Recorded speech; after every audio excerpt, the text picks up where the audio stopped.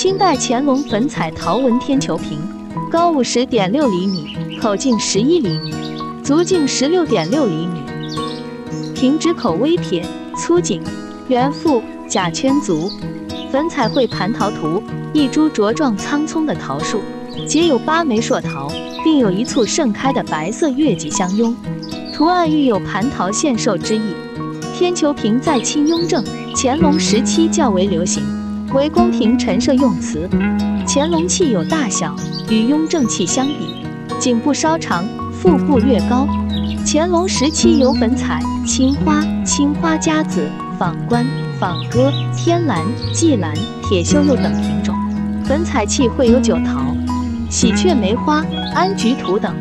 粉彩桃纹天球瓶，雍正、乾隆2朝均有烧制，画意内容相同，但是蟠桃的数目有别，雍正多为8枚，乾隆则是9枚，各有取意。这件天球瓶形体高大，气势宏伟，构图疏密有致，纹饰绘制精工，是乾隆粉彩器中的精品。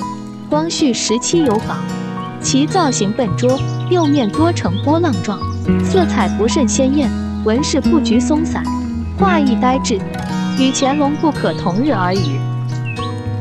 接下来，请欣赏这件传世精品的细部特征。喜欢我的视频，请关注我并打开小铃铛，这样就可以及时欣赏到我每天发布的精美古董。谢谢。